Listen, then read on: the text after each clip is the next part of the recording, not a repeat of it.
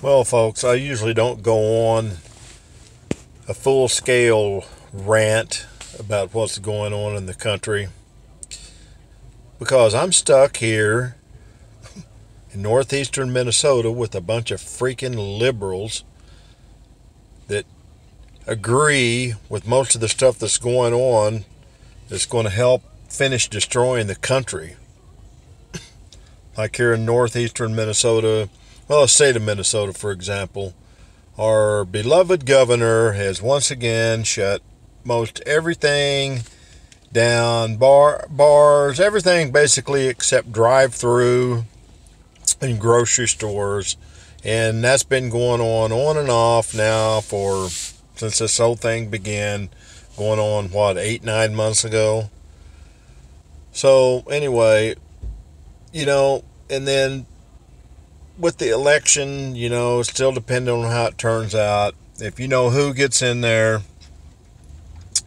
the two liberal nutbags, they're going to finish running this part of Minnesota because they're going to appoint EPA people that is going to finish destroying the mining industry and the oil pipeline industry here. And guess what?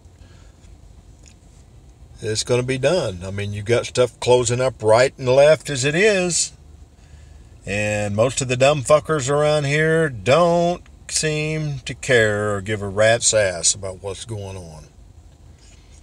So, and make, this mass business and all this other stuff that's going on with this virus. I mean, sure, there's a virus, but it's like the common cold, like the flu. It's going to probably be around, and they're going to use it for nefarious purposes. And, I just, make no mistake, it's all about control. And unfortunately, here as I said, it does not look good.